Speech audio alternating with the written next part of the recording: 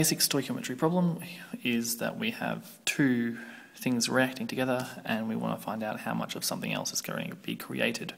Or we want to find out the concentration of something given that we needed a certain amount to react with it. So I'm going to go through two problems here. One's going to be just a general concentration problem, and the other one's going to be a limiting reagent problem. So the first thing we're going to look at is this problem here. Let's move it into the screen. 40 mils of 2 molar HCl is used to neutralize a 0.1 litre solution of sodium hydroxide. Find the concentration of the sodium hydroxide. So you've got, first things first, an equation. So one, we're going to write an equation. We've got hydrochloric acid, HCl, adding to the sodium hydroxide, forming something else. Well, as you know, this is going to form a salt NaCl plus water. Is it balanced? 1, 2 hydrogens, yes. 1, 1, 1 here, 1 there, and 1 oxygen here, 1 oxygen here. So we're balanced. We've got an equation. Brilliant. You then need to work out what you have. So we're going to write down that we have 40 mil of HCl, and it's 2 molar, so that's V equals 40 mil and C equals 2 molar. We also have 0.1 litres of that, and we want to find what concentration this is. Yes, this is a basic stoichiometry problem. The first thing you need to do is find out number of moles of what you can.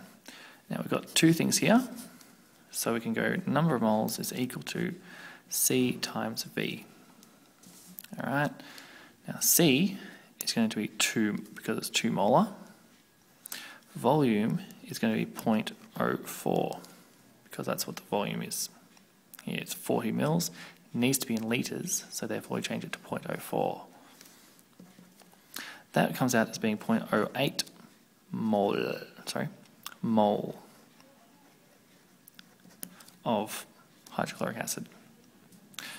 So that's how much mole we have of this.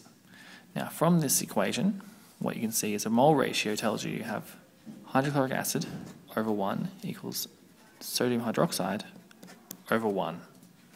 So that means your number of moles of hydrochloric acid is going to be the same as your number of moles of sodium hydroxide, so therefore 0.08 mole equals the number of moles of sodium hydroxide. Brilliant. We then put that into a new equation to work out the concentration of sodium hydroxide.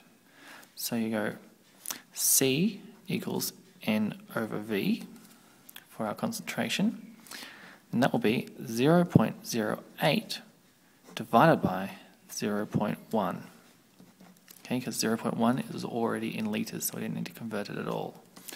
So that means our concentration is going to be 0.8 molar. And there's your answer. Okay, this is following steps. 1, equation. 2 is using a mole, finding a mole. 3, well, we can look and see if we have a limiting reagent.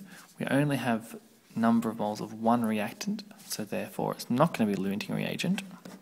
You go straight into the mole ratio. And 5, you're doing it.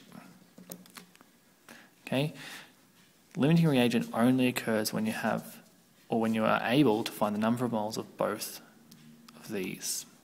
If you can't find the number of moles of both reactants, you can't do limiting reagent, therefore you go and do the mole ratio. Okay, so that's a basic stoic.